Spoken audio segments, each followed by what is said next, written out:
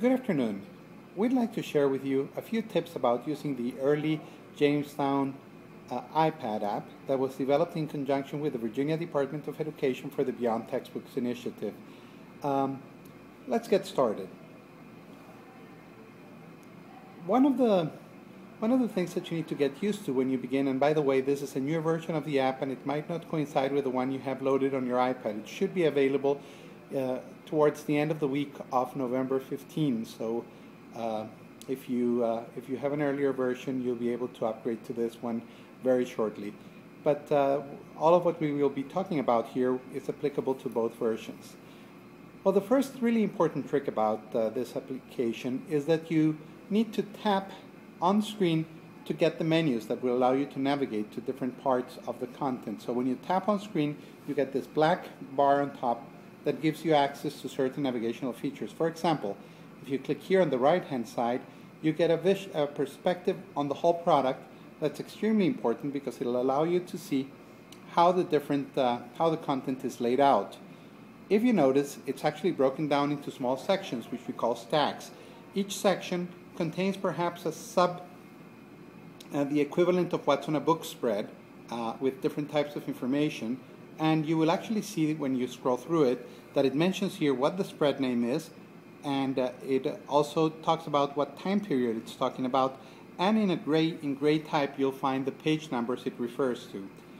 So you can easily find out each one of these what it corresponds to on the physical printed book. Once you find the spread you want to look, you simply click on it, and then you can navigate through it. So the content of this stack is stacked, one after another, so you can go up and down through the stack, and then to go to the next stack you simply go sideways. So you basically are reading all the way down, and then you move sideways towards the right, and that's the way you'll be navigating through most of this content.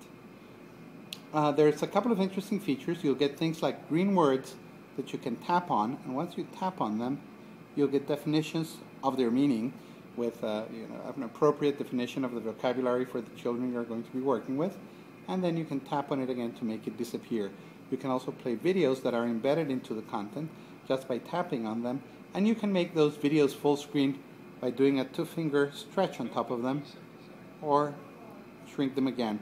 You can also tap on top of the video and you'll get video controls to be able to pause or play and to be able to go full screen and minimize again.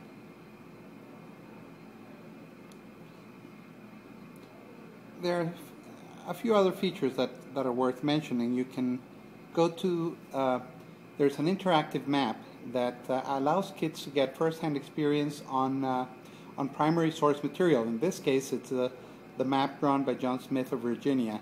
And when you tap on it, you actually get a version of the map that you can actually pinch zoom, and you can start looking at some of the details. For instance, how on this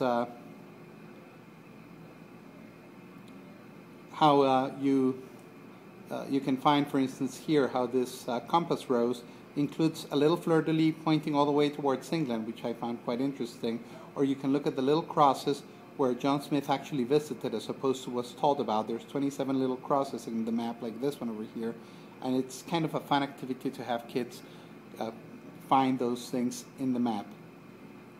You will also find certain maps that are certain interactive timelines like this one here. You basically click on this interactive timeline and it shows you the growth of the Jamestown colony. Just by tapping on it, it will actually go year after year, showing how the different hundreds were created around the original Jamestown settlement, and you get a feeling of how that progressed through the years. You can also drag your finger through it, tap and drag your finger through it, and just kind of go back and forth and see how that settlement pattern occurred, to get a very visceral feeling for the flow of information there. There's also a timeline here that you can click on to get that same map showing you what the colony looked like on that year. And perhaps one of the most interesting little features here is the assessment component that's tied right into the content. On the Let's Review pages, you will find links to the assessments that are included in the Teacher's Edition of the book. So when a student clicks here on Chapter Test A or Chapter Test B, they will actually go to a page where they need to enter a password to take the test. The passwords will be sent to you via email so that every teacher can give their students the appropriate password when she thinks they're ready to take the test. Once they take the test, because they have used the password given by the teacher, that test will be delivered to the teacher's email and will be graded accordingly. So you will get a password for each one of the tests. Let's see if I can just paste mine here so we don't have to go through this. Just a second.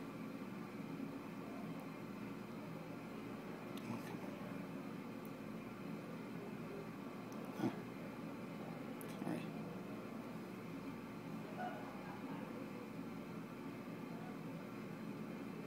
I can edit this out.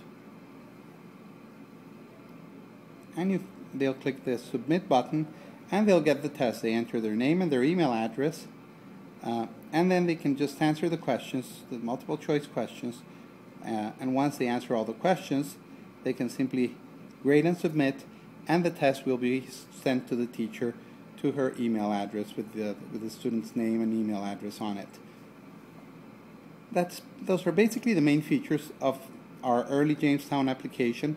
A couple of other things to bear in mind: if you want to go to a table of contents of the whole product, you can simply click here